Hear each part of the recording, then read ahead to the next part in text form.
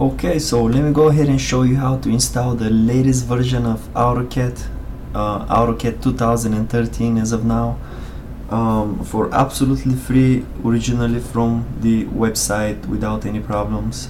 So just for comparison, let me show you some of the prices for AutoCAD. They start at over $4,000 and they easily add up for over $6,000 depending on the version that you get. But that doesn't matter because you can get it for absolutely free. Let's open up a Google window. So let's type in AutoCAD student, and this window, free student software. You can probably click on the other ones, it's the same thing. Click on products, download free software, and there's more than 40 options. There's more than 40 different AutoCADs, and you should definitely start with the first one, which is the original one. And if you use a Mac, a lot of students now use Macs, so you should get this version.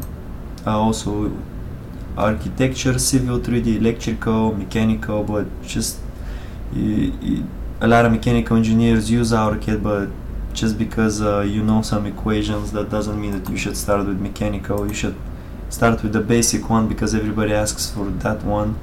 Also Autodesk Maya, this one is a very cool product, and there's other ones you can do some research on, but let's get the original one.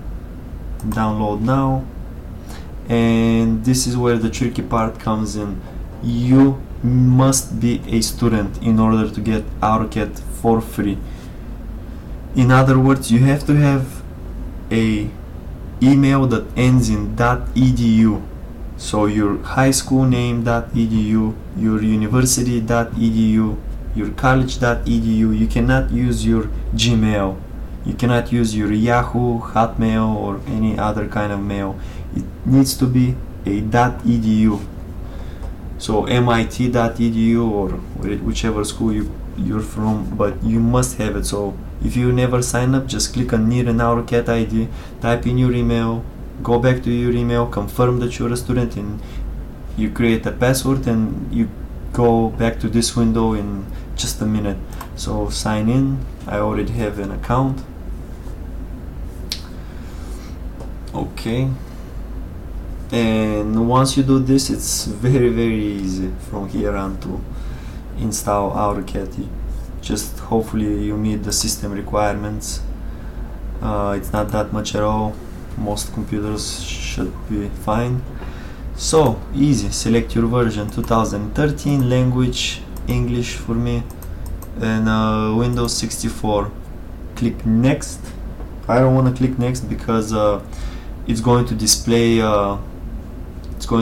serial number and activation key. You need to copy and paste those keys and click install. It's as simple as that. So next, and click install, and it downloads and installs. It's I don't know, it's about 6 gigabytes or something, so you need some space. And copy and paste the activation keys. They will also send the activation keys to your email, so you won't lose them. Sometimes, I don't know, depends how you install it, but it might say that you only have a 30-day trial. I read some reviews that people say, oh, I only have a 30-day trial.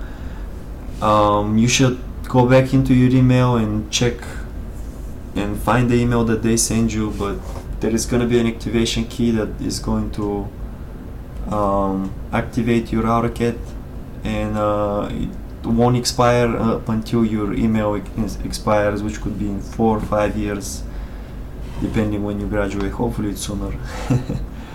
Alright, thanks for watching.